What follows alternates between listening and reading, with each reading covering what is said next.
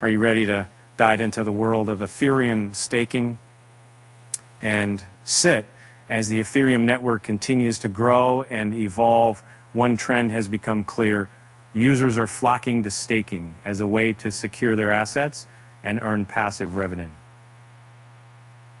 And according to recent data from CryptoQuant, the staking participation rate has skyrocketed to 27% as of April 1st, up from just 15.89% a year ago.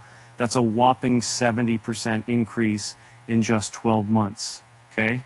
And, but what does this mean for Ethereum's price?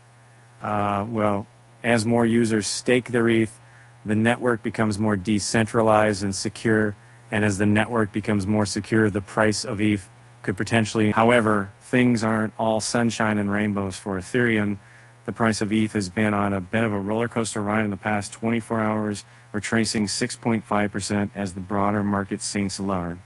Well, and things could get even worse for ETH if negative sentiment over its spot ETF prospects continues to grow. You know, celebrate to pull in simply through family.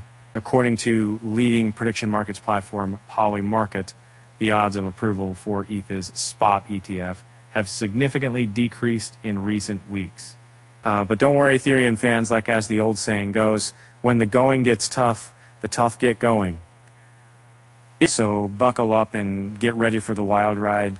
That's the world of Ethereum staking and price fluctuations.